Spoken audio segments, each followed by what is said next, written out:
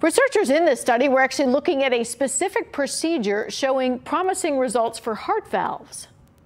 That procedure provides another option to the traditional open heart surgery needed to replace a heart valve.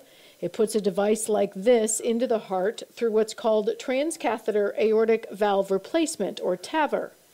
So for heart valves that don't open or sometimes don't close correctly, we can put a valve in through the groin so that the function of the valve is restored. It used to be that TAVR was only used in those who were too high risk for the traditional open procedure.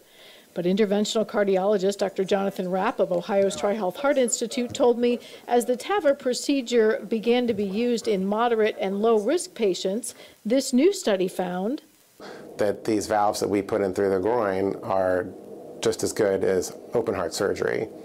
And as surgeons have continued to perform more of these less invasive valve replacements, we cross the valve with our new valve.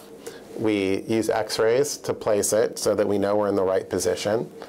Complications and recovery times have continued to go down. He says knowing this gives far more people another option for this less invasive valve procedure to wipe out what may potentially be life-threatening symptoms. People get congestive heart failure, chest pain, pass out, or lightheaded or dizzy. Now, as always, if you have these symptoms, getting to a cardiologist sooner rather than later can give you these kinds of less invasive options. I'm medical reporter Liz Bonus.